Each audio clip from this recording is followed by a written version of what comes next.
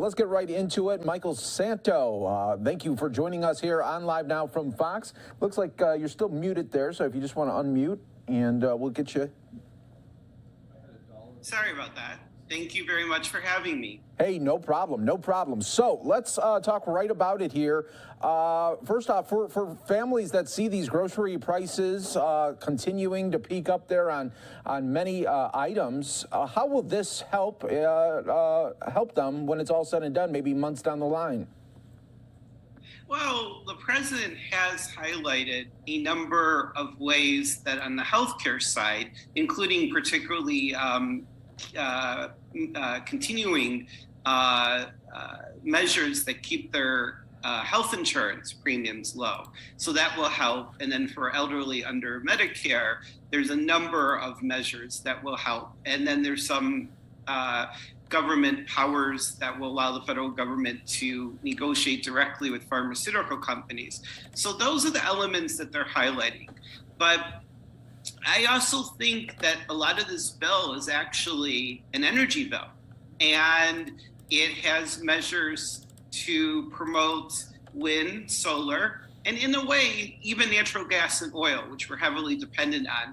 And what I was most happy about the energy component is that there's money to maintain our nuclear reactors, which is excessive fear in this country of, but are critical to maintaining our energy security and maintaining our electricity that powers virtually everything, including obviously the Zoom conversation.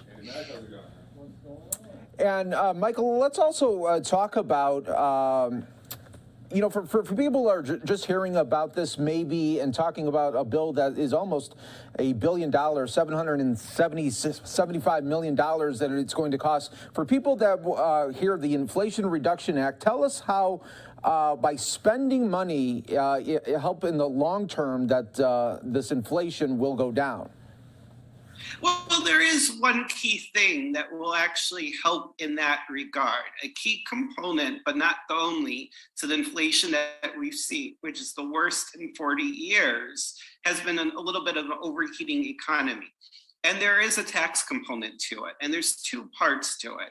There's a minimum tax for corporations, which fortunately will hit very few corporations, I think 40 and minimally. So it shouldn't hurt the stock market. And then there's a 1% tax on stock buybacks.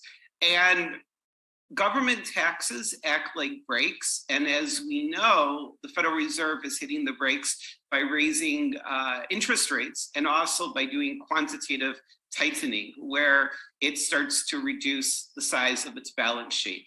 The opposite of quantitative easing that it did in the financial crisis in 2008, 2009 to head off another Great Depression.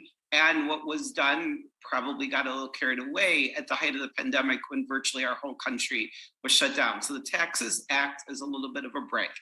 And the good thing, one of the good things about taxes is you can always lower them later, but they don't directly affect average Americans, and they're quite modest. And that can help offset even spending components of this bill that could have slight inflationary pressure, but very, very minimal.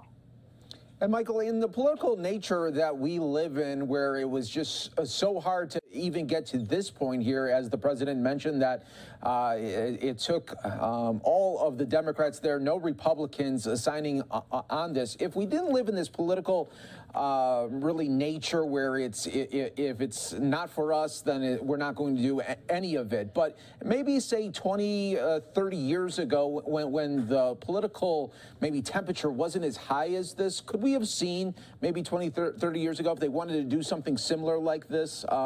Would Republicans have signed on to this, or what's your thinking? Probably kind of yes, actually. And this is a rather moderate bill because the two conservative Democrats in the Senate held tight. And so it isn't a very, very, very liberal, as we call it in the United States, although there's different meanings outside of the United States. It's not a very leftist bill by any means. It's a very moderate bill. But Senator McConnell, to his credit, did sign off and support on a couple of Biden's early initiatives. I think one of the major infrastructure bills. So even in this horribly partisan environment, as you very aptly point out, which is terrible, very tribal, very extreme, always blaming each other for everything, which is terrible for the emotional well-being and the psychology of Americans that plays a role in our economy. McConnell did support a couple initiatives early on, to his credit, even in the ugly environment.